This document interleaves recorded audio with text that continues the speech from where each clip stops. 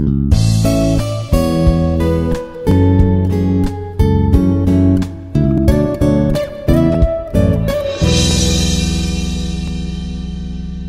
friends, good morning. This is Dr. Munaswamy, Professor Department of VCU. Today we are going to discuss the narrowband noise, in-phase and quadrature phase components. So already in previous class we have discussed about what is the definition for the noise, different types of noise, what are the main classification, that is the external noise and internal noise, what are the different types of the subcategories under the external noise and internal noise. Today we can see the narrowband noise. So that is mainly we are going to concentrate in-phase and quadrature phase components of the narrowband noise. So narrowband noise. In most of the communication system, we are going to offer the transmission or filtering of the noise and the communication systems offer the different types of bandpass filters. So among this bandpass filter, we can pass the wanted signal and reject the unwanted signals. So that is in most of the communication we offer the dealing with the bandpass filter of the signals. Wideband noise will be shaped into band limited noise. If the bandwidth of the band limited noise is relatively small compared to the carrier frequency, we refer to this as a narrowband noise. So comparing the limitation of the bandwidth, we can have the narrowband noise. So this is about the definition for the narrowband noise.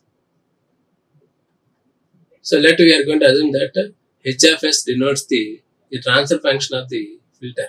So accordingly, we may express the power spectral density Sn of F of the noise N of T in terms of the H of F as Sn of F equal to modulus of H of F square.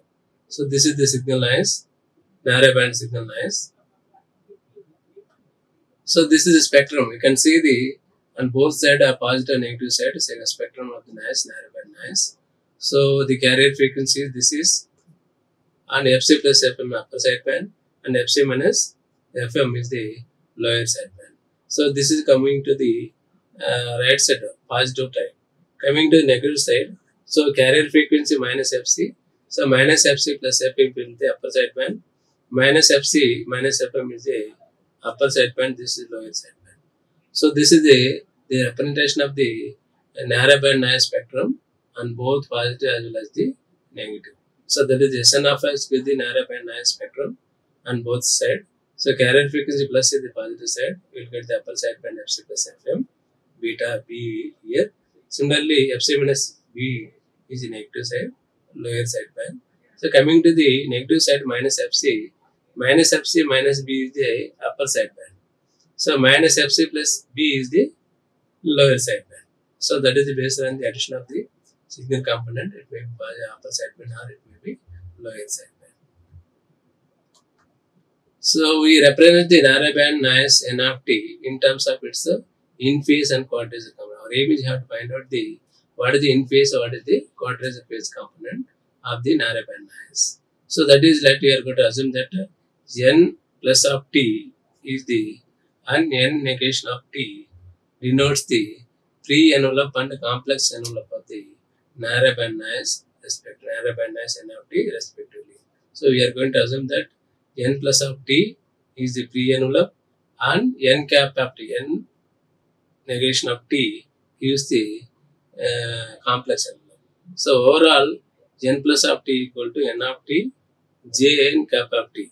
So where N cap of T is the Hilbert transform of original N of T. So overall N negation of T equal to, that is the free envelope, this is complex envelope. So N negation of T is equal to N plus of T exponential, exponential of minus J2 pi FCT. So these are the representations. So N plus of T, N cap of T are the free envelope and the complex envelope of the narrowband noise N of T. So equations also given 2 and 3. So N negation of T equal to N of T plus J N cap of T exponential minus J2 pi FCT. So this is the one of the function expressed in terms of the narrowband noise and the pre-envelope J N cap of T exponential minus J2 pi FCT. So N negation of T, this can be written as same n of t cos 2 pi ft plus n cap of t sin 2 pi ft. So exponential function e power minus j 2 pi ft can be expressed in terms of the cos and sin. So plus imaginary term j n cap of t cos 2 pi ft minus n of t sin 2 pi ft. So these are the expressions for the given n negation of t. So that is let nc of t equal to n of t cos 2 pi ft plus n cap of t sin 2 pi ft, equation number 4. So we have to find out what is the nc of t. So it is a combination of the narrowband noise n of t cos 2 pi ft plus n cap of t sin 2 pi ft. So ns of t n cap of t cos 2 pi ft minus n of t sin 2 pi ft, equation number 5. So where nc of t and ns of t are the in phase and quadrature phase components of the narrowband noise n of t. So from this spectral analysis of the narrowband noise, we have to find out what is the in phase and quadrature phase component of the narrowband noise n of t. So the overall you can say that n negation of t equal to nc of t plus j ns of t. So what is the nc of t? It is a in phase component. ns of t is the quadrature component. So we get the desired canonical form for the representation of the narrowband noise by eliminating the n cap of t from the equation 4 and 5. So this is about the how we are going to find out the in phase and quadrature phase component of the narrowband noise. So equation 4 is multiplying the cos 2 pi ft, equation 5 is multiplied with the sin 2 pi ft to get the in phase and quadrature components.